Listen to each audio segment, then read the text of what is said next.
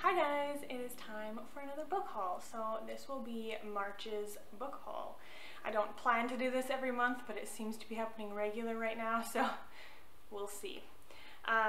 Yeah, so I haul all of my books from the thrift store, and I spend between 25 cents to $3, I think. Oh, that one may be $4. So that is kind of the price range of all of these books. Usually in the dollar range. The Christmas Chronicles by Jeff Gwynne. I don't have very many Christmas books, so I thought it might be fun to get this kind of a book where it's like the full, I don't know, set of Christmas Chronicles. I don't know much about, I don't know anything actually about this story, but I just thought it would be nice to add to my Christmas book collection. Alright, there's a lot here, guys. I'm very excited to show you all of them. Let's go ahead and continue on with my Tolkien collection. So, the Children of, I don't know if this is the Durin or if it's actually Hurin, because there's Durin in The Hobbit, I think? No, in Lord of the Rings. Doesn't matter. I've got this one. This goes along with a different one that I've hauled in the past, so I'm very happy to add this to my Tolkien collection. And then of course we've got this edition, the Lord of the Rings. This is the one-volume edition, which is how Tolkien wrote the Lord of the Rings, was to be one book, but somewhere along the line they split it into three for easier to consume, I guess. I also have this one. It's more of a movie edition, so I don't love it, but it goes well with my Tolkien collection, so you know, couldn't pass it up, right? And then I finally found The Return of the King in this black edition. I have all of the other books in the set, plus the Silmarillion and the added tales or whatever. So this is the only one that I was waiting to find, and I found it. So I'm happy to find that to complete the collection. Alright, I have them sort of, like all of my books sort of, you know, organized, kind of. Let's jump into the Christian nonfiction. I've got a little stack here of that. So, You Are the Girl for the Job by Jess Connolly. This one was highly recommended by Oshina, and then as well Chantel has recently read this one as well, so yeah, it was kind of nice to find this one at the thrift store. I got In Two Minds by Oz Guinness, The Dilemma of Doubt and How to Resolve It. I thought this would be pretty interesting to read because at some point in our Christian walk with Jesus, I think we all have our seasons of doubt, so it'd really be nice to read this and see if I can glean from Oz's wisdom, I guess. Hopefully he has wisdom. I have never read anything by him, so. Then I've got A Simple Christianity by John MacArthur. I've never read anything by John MacArthur, and I know he's a well-loved Christian preacher, theologian. There are some things that make me hesitant about John MacArthur, but I'm willing to read this for sure. I've got Every Woman's Desire. This is from that series, the Every Man series. So I've read Every Woman's Marriage and Every Woman's Battle. I have and read both of those, and so now I found Every Woman's Desire, and I didn't even know this one was a book, so it'll be nice to read that one. I found this one. This one I'm pretty excited about because this is a study on 1 John. I Am Loved by Wendy Blight. Never heard of her, but this is a study book, so whoever had it before me wrote their answers in, And I think that is so valuable, to be able to see, to get some insight, even if I don't know this person, because I don't, but to see the insight that this person found through doing this Bible study. Yeah, I'm really excited to do this one. I found The 180 Christian, The Returning to Your First Love by Carter Conlon. Never heard of this book or this author, but willing to give it a try. You never know really until you try it yourself, right? I've got The God Catchers by Tommy Tenney. So this is written after he wrote The God Chasers, which was really popular. So yeah, I guess I'll try that one, but I would like to find The God Chasers as well.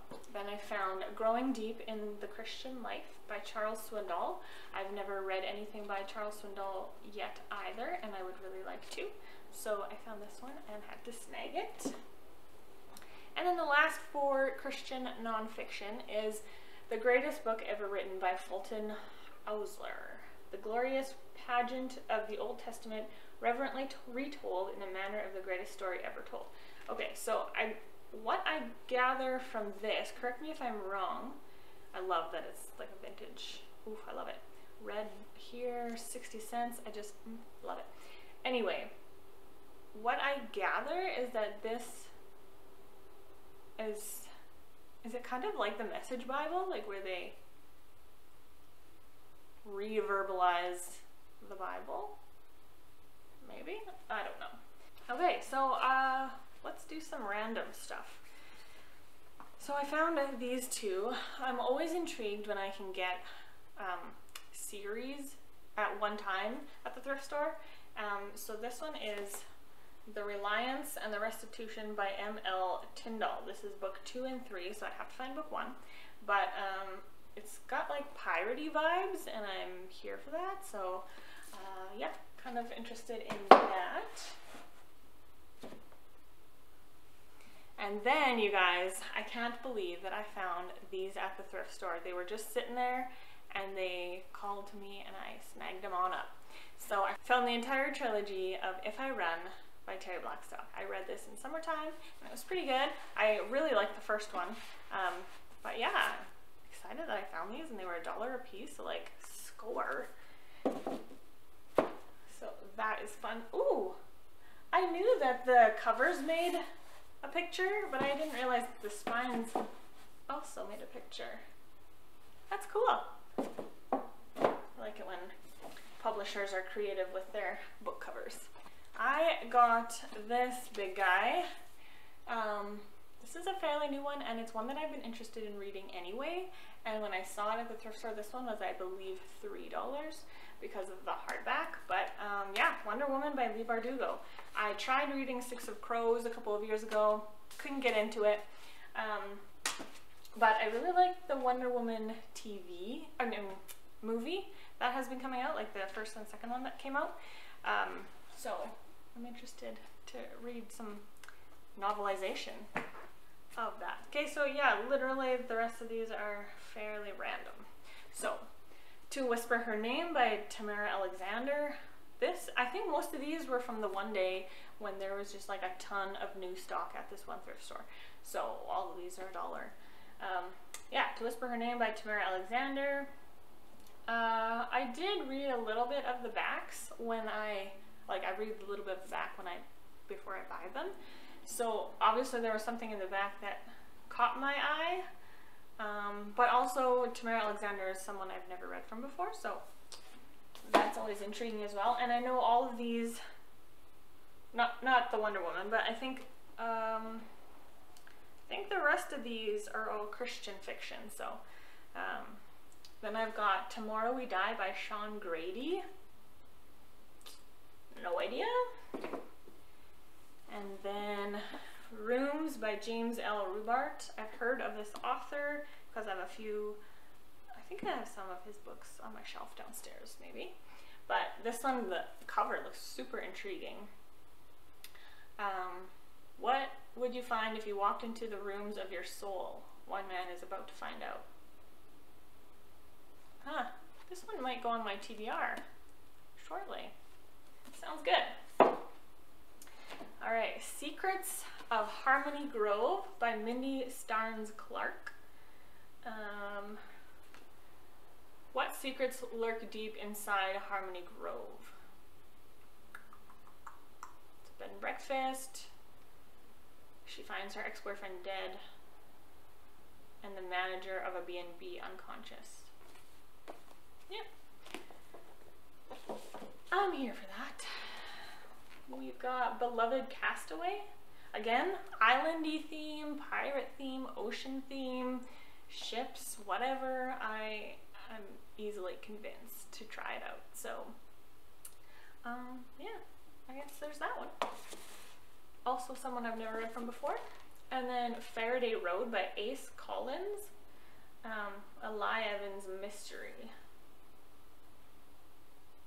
A quiet evening ends in murder on a muddy mountain road. Like I say, I don't know anything about these. This one I picked up because I have the one of Liz Curtis Haig's other books in this series. I recognize the style of the cover. So this one is Fair is the Rose. So yeah, basically the only reason I picked this one up was because I knew I had already had one. It's called Whence Came a Prince. That's what it is. So I have another one from the series. Alright, then we've got Warrior by Brian Davis. If you remember my last haul, I hauled a different one by Brian Davis, but from the same series. So yeah, if I can continue on a series, I'm gonna grab it. And then I've got, oh yeah, this is another one. Book of Days by James L. Rubart. Best-selling author of Rooms, which is right there. God's Book of Days, a record of the past, present, and future of every soul. Some say it's a fable, others are sure it's real, hidden somewhere on Earth. If Cameron can't find it, he will lose everything. Very intrigued. Then we've got Nightingale by Susan May Warren. I know that a lot of the booktubers that I follow, a lot of the Christian booktubers that I follow here on YouTube like Susan May Warren. So I saw this one and I thought I would give it a try. Then I've got House of Dark Shadows by Robert Liparulo. This one I have, I think it's book 2 or 3 of this series. I hauled it in my last haul, and this one is book 1. So yeah, like I say, I don't really need that much convincing to buy a book when it's at the thrift store, as you can tell. But this one, so stoked. Last time I hauled The Bone House by Stephen Lawhead from his Bright Empires series, and this is the first book in the series, and I'm so excited that I found it at the thrift store. So now I have 3 out of the 5, so I'm gonna have my eye open for the other 2. But I'm very, very excited to have that in my collection. This one I bought for nostalgic reasons because I absolutely remember this cover from when I was a teenager. I think this is a series. So this is book 1 by Gilbert Morris. I don't know if it's book 1 that I read as a teenager, but this cover. So I obviously read at least one of them from the series, and it was probably book 1. So I'm excited to read this to see if it, you know, makes me think of my teenage years at all. I found Fault Lines by Thomas Locke. I have a couple by Thomas Locke. I haven't read them yet, but I kind of really like this cover too. But yeah, what if reality is only the edge of possibility? Maybe science fiction? We shall see. Okay, I found a few Ted Dekker books. So I found Infidel and Chosen. This is from the Lost Book series. And I think, is this called the Circle series? Because, yeah, book 1, book 2, because they all start with the letter of the word circle. I don't know. I've heard about the Circle series. I don't know if this is it because it says the Lost Books. So is this the Lost Books series? I don't know. You guys let me know. And then I found Red and White by Ted Dekker. So this is book 2 and book 3 from his Color series. Oh, this is the Circle series. Oh, why would this series spell, like, because you can see all the books in this series and it spells circle. So why would that spell circle if this is the Circle series? I'm confused. Oh well. Yeah, so I think these are very, very, very popular. I've never read them before, but I've been enjoying Ted Dekker lately, so. Speaking of Ted Dekker, I also found these two. I found Adam and The Sanctuary. So I actually haven't even heard of these two before, but I'm looking forward to adding them to my Ted Dekker collection, I guess.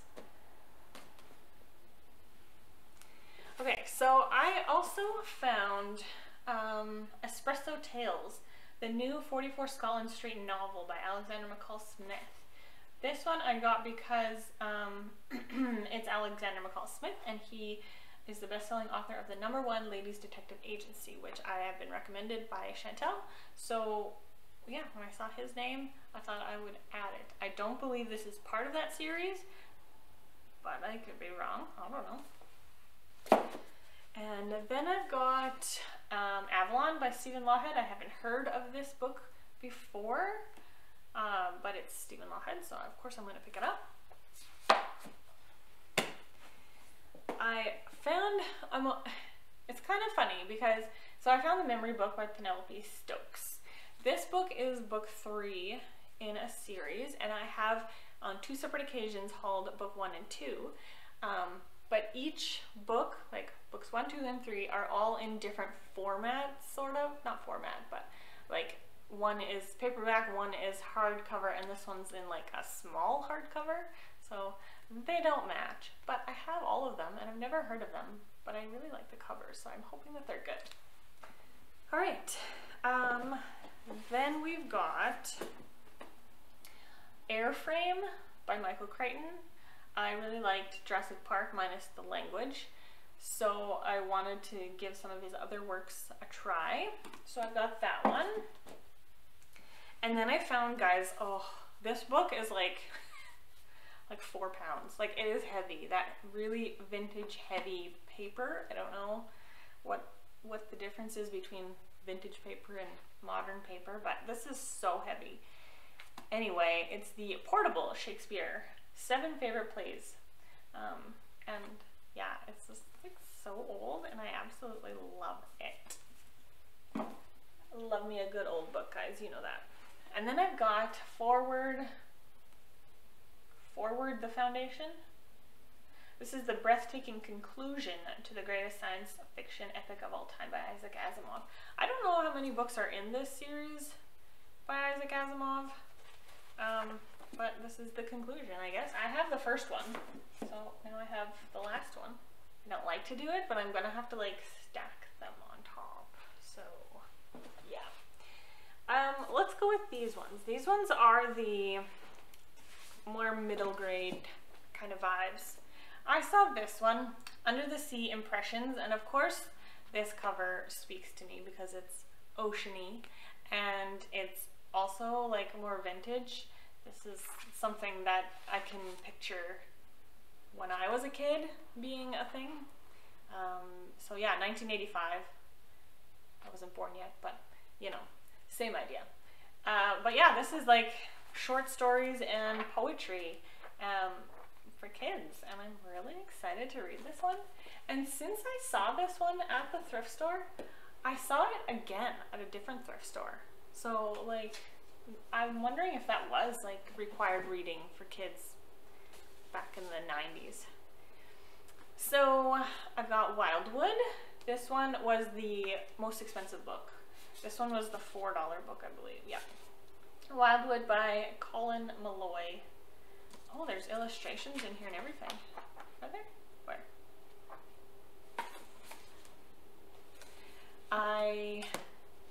Yeah, I think I've heard of this one on BookTube quite a bit, so I love the cover. So I guess we'll just have to see if it's any good. I've got The Forgotten Girl by India Hill Brown. Do you know what it feels like to be forgotten? On a cold winter night, Iris and her best friend Daniel sneak into the woods to play in the snow. There, Iris makes a perfect snow angel, only to uncover the crumbling gravestones of a young girl named Avery Moore. I'm there for that. That sounds good. The Curiosity House, The Shrunken Head. This one just, honestly, it was probably a cover buy, but it looks cute. This one, I saw The Search for Wandala by Tony Ditterlizzi, and I was like, wait a second, that sounds familiar, Wandala. So I looked onto my Goodreads, and sure enough, it was in my TBR shelf. So I was like, well, obviously at some point I had heard about this book and I thought it would be interesting to try. So, picked it up. The next one is Artemis Fowl, The Atlantis Complex. I would like to collect all of the Artemis Fowl books, but only in this edition. And I think this is more of a newer style, or a newer edition, so I don't think I'm going to be finding it very frequently at thrift stores, but found this one. So that can go with the first Artemis Fowl book that I have. Speaking of Artemis Fowl, I found this one. This is the ultimate guide to the series. So Artemis Fowl Files. So I'm thinking this is just like bonus material for the series.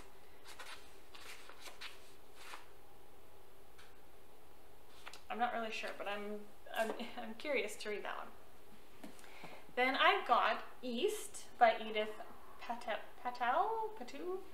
This one, also like Wandala, I was like, ooh, that looks familiar. And then sure enough, it was on my TBR shelf on Goodreads, so I picked this one up. I think this is a retelling of some, is it Russian folklore?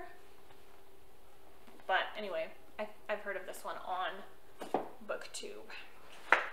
And then we've got The Deadly Curse of Toko Ray by Frank Peretti. This is part of the Cooper Kids Adventure Series Book 6. And a while back I had hauled, I think, the first 3 in the series. So I'm going to be missing 4 and 5. I think I had just hauled the first 3, I'm not sure.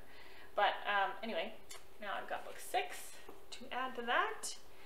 And then I've got My Side of the Mountain by Jean Craighead George. She also wrote the Julie of the Wolves, which I read in school, and I have on my shelf. And this one, My Side of the Mountain, something about the title sounds familiar. Like maybe I also read this one, I don't know. So give that a try at some point to see if I have in fact read that before as a kid. Then I've got Dick Tracy. And the reason why I bought this one is because when I was a kid, we had like the very original Nintendo system. And one of the games that we had like, I don't know, like 3 games maybe. And one of the games we had was Dick Tracy. And the design of like the little cartridge or whatever is exactly like this. And I thought this would be like perfect to read in May for my childhood reads because it's so connected to my childhood. I never read it, but I played the game, so yeah, I'm excited to read that one. And then I've got Tales from the Secret Annex by Anne Franks. So, by Anne Frank. I read her, like, the Diary of Anne Frank in school, and so yeah, this is like some bonus material that she wrote. So I thought it would be good to have that to go with my Diary of Anne Frank. I've got A Dog Called Kitty by Bill Wallace. I feel like this is ringing some childhood bells for me as well, so that's why I picked that one up. And then Streams to the River, River to the Sea. This one's by Scott Odell, who wrote Island of the Blue Dolphins, which I really enjoyed in school, and I reread it again a year or 2 ago, and I also enjoyed it, so because it's the same author, I'm going to give this one a try.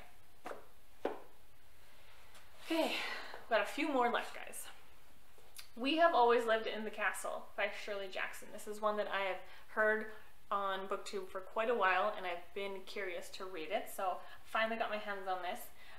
This is not the edition I would have chosen, this like art style or whatever, but I'm in it for the story, not the cover for this one. Sometimes I'm in it for the cover. Anyway, got The Time Machine by H.G. Wells. He wrote War of the Worlds. So yeah, I'm interested to read that one. Then I've got the Book of Merlin by T.H. White, and he wrote The Sword and the Stone, The Once and Future King, which I really enjoyed. I think I read that one last year.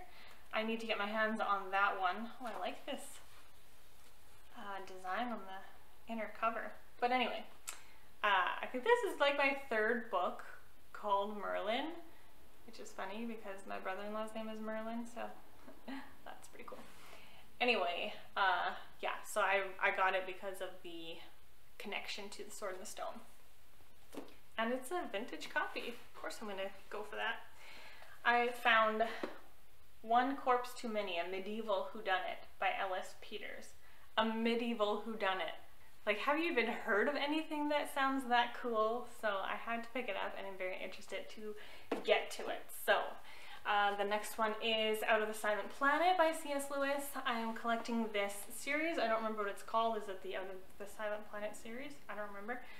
But this one is in really rough shape, but it is vintage. So I'm gonna just glue that in.